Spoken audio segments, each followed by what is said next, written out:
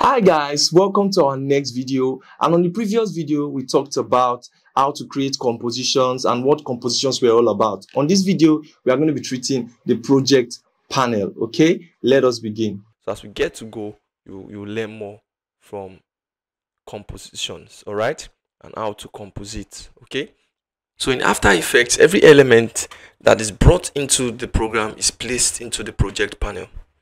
It links all what we bring into After Effects, all our imports. Okay, so as a beginner, there are few important things you need to learn about the project panel before we move on.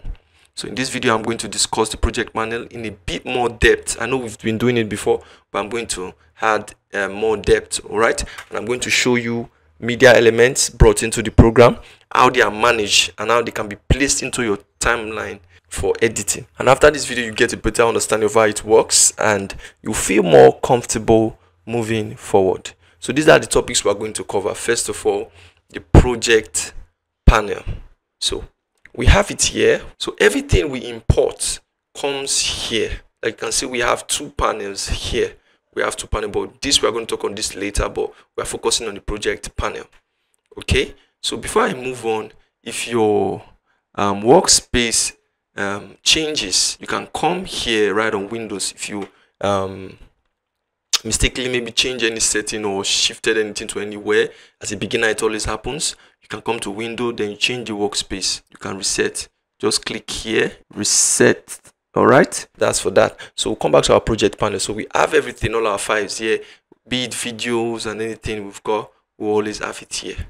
Okay, so but it's very good to organize your work. So in your project, sometimes you might want to put all your images in one folder. I can say images.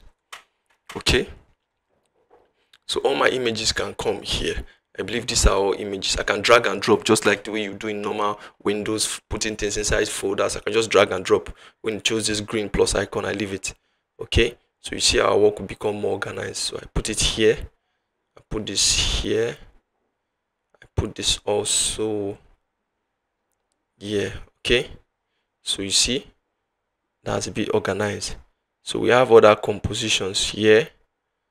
Okay, so there's a way I can group this too. So these are folders, these are not compositions, because so that you don't get confused, because I've been referring to compositions as folders so that you can understand it. But we're talking about real folders here, creating real folders to organize your work. Okay, you likely do this in Photoshop to group your work. Okay, so I can name another folder. I can say video, because you likely have video in your work. Okay, no, I don't want to create it under this one, so I have to bring it out. Let me just delete it. I don't want to get you confused. So I'll close this and I'll create another folder. All right, I just click here, create another folder, then I name it videos.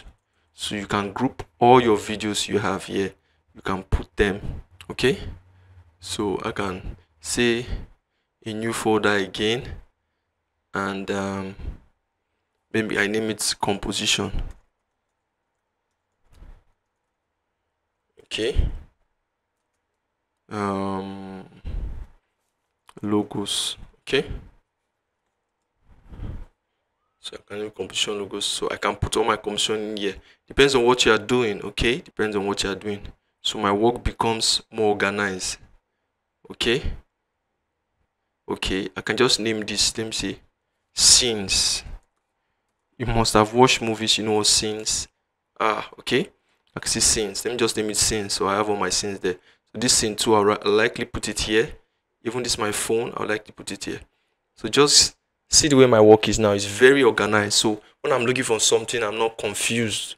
Okay, I'm not confused. So if I want to put something on the timeline, I can likely close on my tab. If you don't want to overwhelm you, I close on my tabs. Okay, so I can open a tab from here.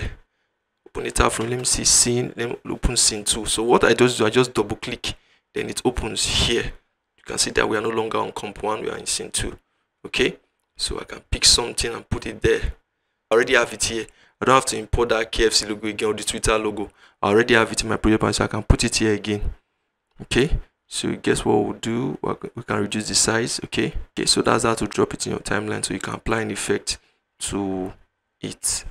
We've not started any animation yet, or just knowing how to place our elements. So that's it. You pick things from there and you put it here. Okay, so That's for that. So everything you have in your timeline, you would likely have them here.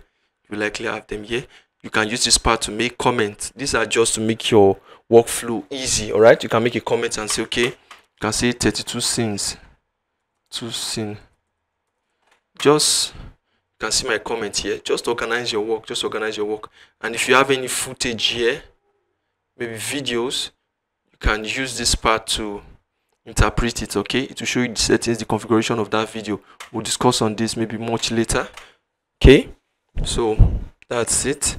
Or I just want to go in the aspect of motion graphics. All right, like I said, it can be used to do VFX, so we are not going much into that area. People can just touch a little but not diving into it. So that's why I'm just touching on this part a bit.